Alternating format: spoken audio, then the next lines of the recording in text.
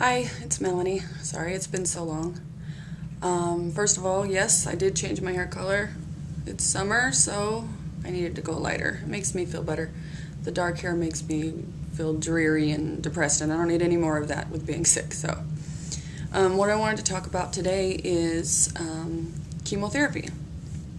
I have lupus along with my fibromyalgia, and I was diagnosed back in '98.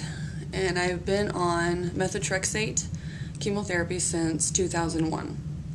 Originally, I started taking it as a pill, and eventually it got to where it was just too harsh for my stomach. The nausea was too bad, so we switched, and also they had increased my dosage. So I had to go to the injection in my stomach. I started that, I believe, in 2005.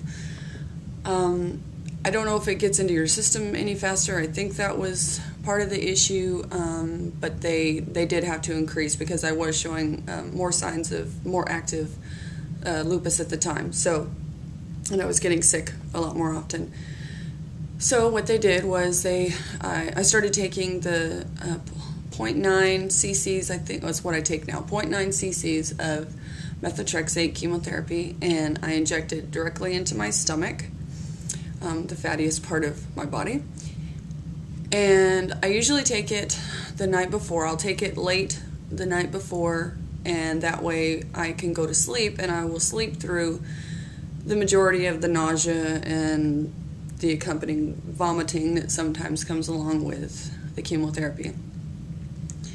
So far, it has kept my lupus disease, pretty calm, and I've been stable for a long time. I do still have the issues with the arthritis and the joint and muscle pain, and I'm still sun sensitive. I still have the rashes. I still have all the things that come along with lupus. But as far as the kidney failure and any other organ failure and things like that, and strokes and things, I haven't had any problems with that since being on the chemotherapy.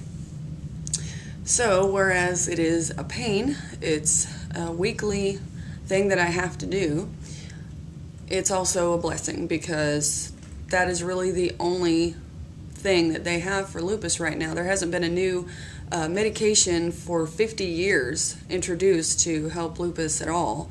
So this has actually been a good thing for me, but it is a pain. Every week I know I'm going to be sick, and I try to pretty much sleep through my Wednesdays. That's what today is.